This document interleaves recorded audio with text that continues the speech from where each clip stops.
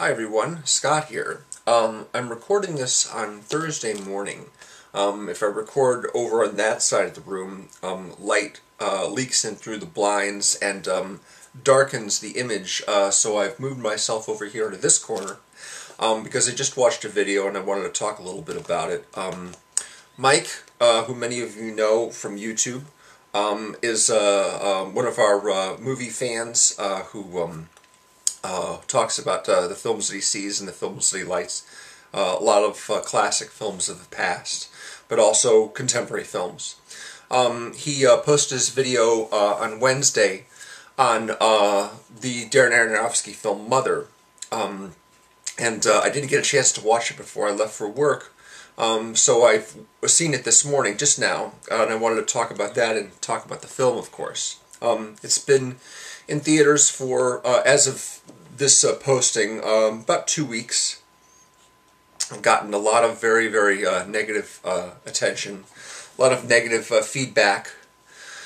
Some of this has to do with how the movie is marketed, and I made the decision to not watch any of the trailers and previews and not read reviews and not watch people's videos talking about what they thought of the film until after I'd seen it. And I went in knowing not that much about the movie.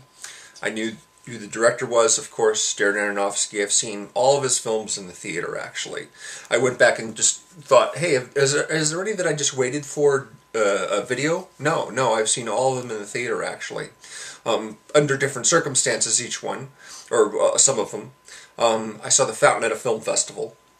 And I saw Pi as part of like an advanced test screening, kind of, except that they had the wrong lens on the camera, so the image was distorted. I mean, the wrong lens on the projector. But I've seen them all in the theater, and some of them I've liked very much, and some of them I didn't. Mike mentioned that he didn't really care for Black Swan, and I really am not a fan of that movie either. But for the most part, I think he's a very interesting filmmaker. When I left this movie, this new movie, Mother, I had a pretty enthusiastic reaction to it. There are some films that after I've seen in the theater, I just walk out feeling better. I just, am just super excited and enthused about film itself. Some of the examples of this are Seven by David Fincher from 1995, American Beauty in 1999 with Kevin Spacey and Annette Bening, and Inception by Christopher Nolan. You all know about that one, of course.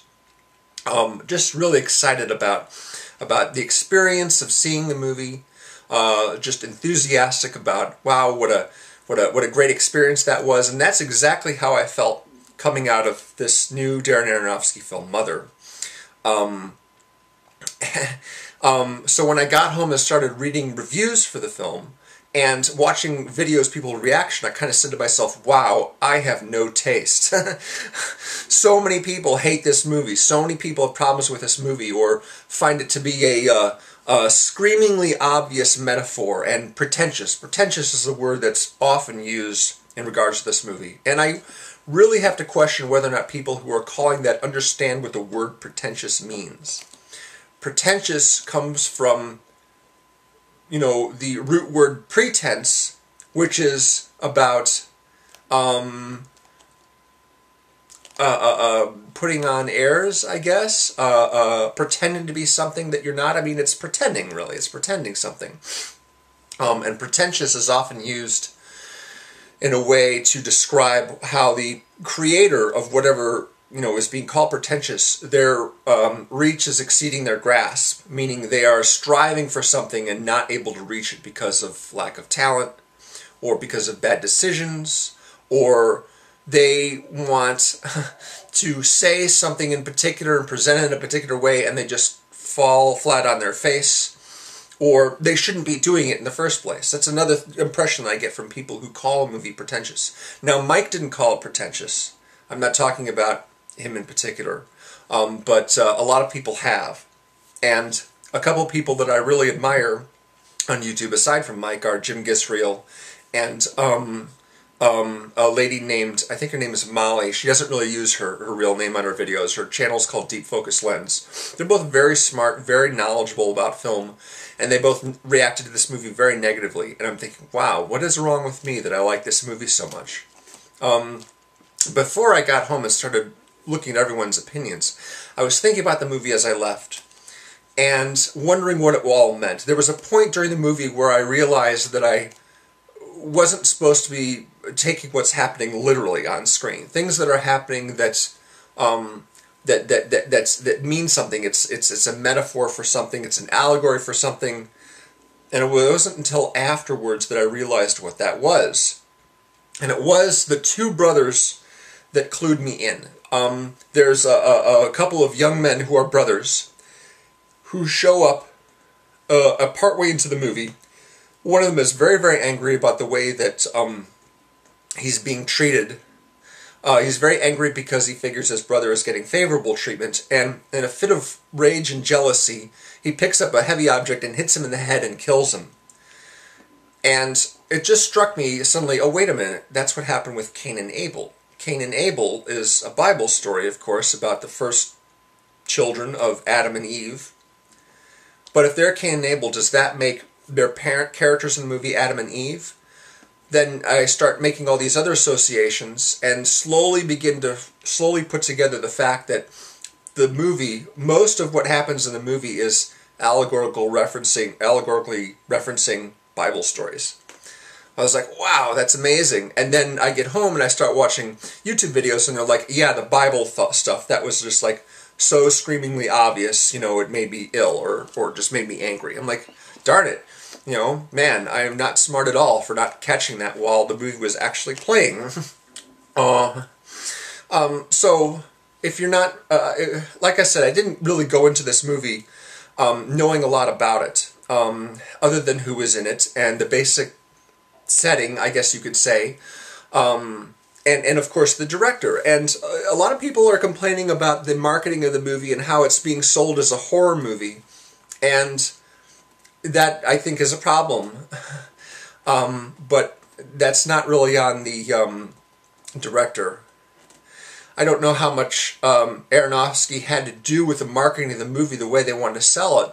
Obviously I think the studio wanted to make sure that people, were interested in seeing the movie, so they didn't sell it as an art movie. That's how Jim Gisriel describes the movie. He calls it an auteur statement, rather than, just an entertainment movie, an exploitation movie, which is what a lot of horror movies usually are, but I would never call it a horror movie. To me, it's closer to a David Lynch movie, where there's this sort of dream logic applied to what happens, and you could not take it literally, you could take it as entirely symbolic, or you could take it as a story in which extraordinarily odd things happen in the context of this world, such as, say, Lost Highway, for example. Lost Highway has some very inexplicable things happening, but it's not treated as a dream, and it's not treated as some sort of science fiction or fantasy story. It's just a world where strange, inexplicable things happen that sort of defy nature in a way. Now, nothing in, there's bits in this movie that defy nature, strictly speaking, particularly in the very beginning and very end of the movie. There's sort of this bookend sequence. The movie begins and ends with very, very similar moments. But for the most part, what happens is realistic, in a sense. Of course, then I'm remembering the hole in the floor that starts bleeding for some reason, and, things just get weird. Things get strange, they get... I think to myself, okay, there's going to be some sort of explanation for what's happening here at some point in the movie, but it really doesn't come easily. And at a certain point I thought, okay, whatever's happening here is symbolic of something, and I don't know what that is, but maybe I'll figure it out, or maybe they'll reveal it in the end. And I sort of started to get giddy after a while, because you have a situation where these characters, particularly the main character, played by Jennifer Lawrence, is dealing with this problem of all these people at her home who are bothering her and disturbing her peace and really sort of tearing the house apart. They come in, they want to meet her husband, Javier Bardem, who is this famous writer. They want to praise him They want to show how much they appreciate him, and then they eventually start sort of invading the territory, just like taking things, pulling things off the wall and grabbing them, and saying, we want a piece of this, we want a little piece of this person that we admire so much and kind of worship, I guess you could say. If Javier Bardem is, an allegorical character for God, then that certainly would make some sense. And it reminded me of the Beatles comedy, Robert Zemeckis' early comedy called I Want to Hold Your Hand, in which a whole bunch of characters are just dying to see the Beatles. And one of them actually cuts pieces from the carpet in the hotel where they're staying because they walked across that bit of carpet as they left their hotel room, and goes and sells it to people and say, hey, the Beatles touched this. Kind of reminded me of that scene, so that was funny. But things just get more and more outrageous and extreme as time goes on. And I started actually finding it quite funny. And I was just giddy about, I was just thinking to myself, wow, this is incredible, what's going to happen next? 2 minutes later, wow, that's amazing, what's going to happen next? The setting is this house out in the middle of nowhere, this country house. There was a reviewer actually pointed out that there's no driveway.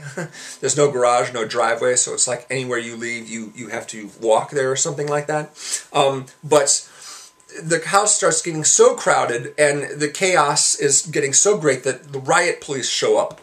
And I'm like, where did the riot police come from? They're out in the middle of nowhere. And then eventually I sort of caught into the fact that this is all sort of a metaphor for something.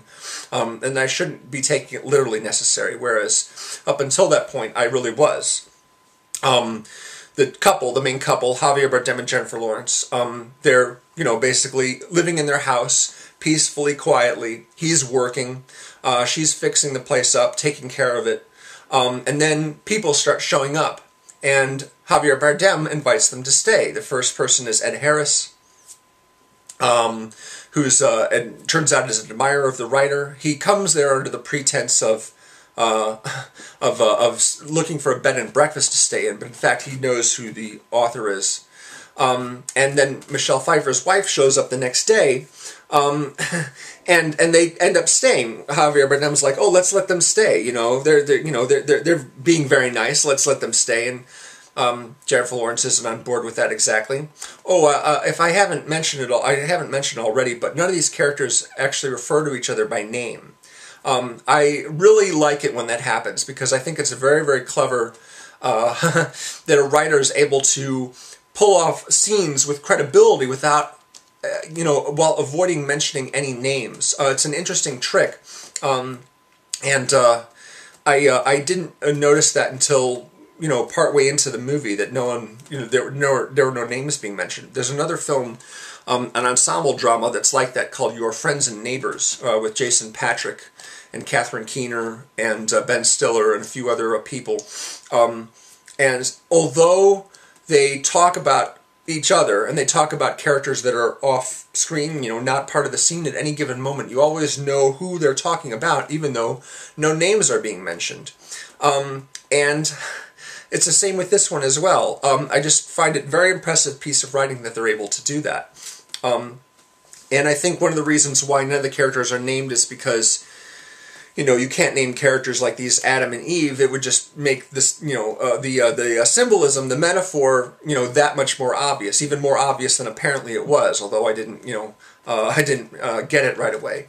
There's a moment where Javier Bardem is taking care of Ed Harris, who appears to be sick. He's getting sick in a toilet, and he's got this wound in his side that Javier Bardem tries to hide from Jennifer Lawrence. He covers it so that she won't see it. And thinking back, I'm going, oh, that's where he pulled the rib out, right? So when they went walking out for their walk, Javier Bardem pulled the rib out of Ed Harris to create Eve? Is that how it is? I can see why people maybe wouldn't like this so much. Because most people, they want to be able to take what happens on screen literally and not see it as, a big thing that means something else, where, that can be frustrating for people. But I loved it. And when I left the theater, I thought to myself, this makes me want to watch every Darren Aronofsky movie again, including Black Swan, which I didn't like. I just want to watch them all because I so admire the fact that he made this movie in the first place. And that means that I have no taste, I guess, because so many people don't like it. So many people that think it was a bad idea to make this movie, that Darren Aronofsky should have just gone into therapy or something like that, because this is like him working out his own issues with being admired as an artist, or the women in his life. I've read a lot of stuff about, his personal life, unfortunately. In fact, Darren Aronofsky is like the subject of one of my favorite unconfirmed sleazy rumors about Hollywood, but I won't get into that because it's, like I said, it's unconfirmed. I have no idea if it's really true or not. But if it is, it's quite salacious. Anyway, so people think that Darren Aronofsky should have made this movie. That he should have spent all this money on it. And gotten all these people to work on it, and then Paramount, the studio, should not have marketed and put it in a bunch of theaters and called it like a thriller or horror movie, whatever it is that they're calling it, because it's just misleading people. And I denied myself the opportunity to be misled. I went in knowing not what this movie was supposed to be, or what people that produced the movie wanted me to think that it was before I went to see it. I just went in and took it as it was. And I think that was very helpful in me enjoying the experience, because if I had thought that certain things were going to happen, it would be a certain type of story, a certain type of tone, then I would have been, it would have been something else entirely. And I didn't know that. I really enjoy seeing movies not knowing very much at all about them. There's more opportunities to do that at home. With not only with films and DVDs, or with TV episodes as well. If you're watching a series, or if I'm watching a series, for example, I won't look at the clip package at the end of each episode to say, here's what's happening next week on blah blah blah. I'll just watch the next episode and take each thing as it happens, because I like being surprised. I like being given the information about what's happening in the story as the people that are directing and editing and writing the episodes want. Rather than getting bits of information early in the marketing and maybe spoiling surprises or what have you. In this case, there's no real plot to spoil, but there was a lot of things that happened in the movie that took me by surprise, and I was delighted. I was delighted by how this movie played out. And I guess that means that I have no taste, and I'm not smart for spotting the very, very obvious biblical symbolism. Yeah, but you know what? I'm not going to... I wouldn't give up the experience of seeing this movie, because like I said, it was the kind of experience where I walk out going, wow, that was amazing, film was amazing, I haven't been this excited about seeing a movie in the theater in like 7 years, not since inception. I've been walked out on such a high, on such a elated mood, just by having seen something so incredibly different and daring, the daring Darrenovsky, right? Yeah. Anyway, Mike also mentioned a couple bits of very, very violent business in the movie, and yeah, it gets very, very rough in a couple of scenes. But I've seen so much bloody business in the movies and other stuff that I've seen over the years. It doesn't bother me in the slightest. I'm taking in the story. I'm not bothered by any one particular element of content. That's that a movie has. The only exception, I think, is maybe bathroom scenes. I've never understood why they have to show people going to the bathroom. Sometimes it's done for comic effect, but I figured, they could just set that scene somewhere else. It doesn't have to be in the bathroom. I don't know. But yeah, any kind of violence or things like that, I've seen it all. I've seen so many different foreign, non-American movies that have way more extreme violence than what's typically seen in something like this. And yeah, I'm sure it bothers a lot of people. And just the movie itself bothers a lot of people because it gets to the point, I guess, where people are expecting a thriller that has some sort of dramatic conclusion to it, some sort of conventional conclusion. And you're not getting that with this movie. There's no chance you're getting it with this movie.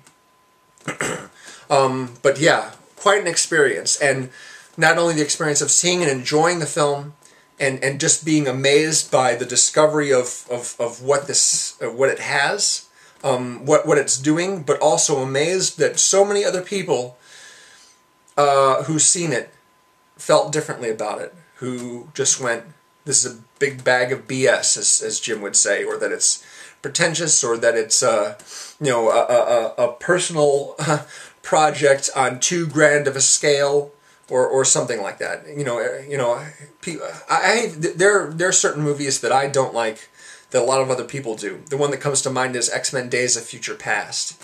But I dislike that movie for different reasons. There's so many things that happen in that movie that don't make sense, that just fly in the face of basic logic.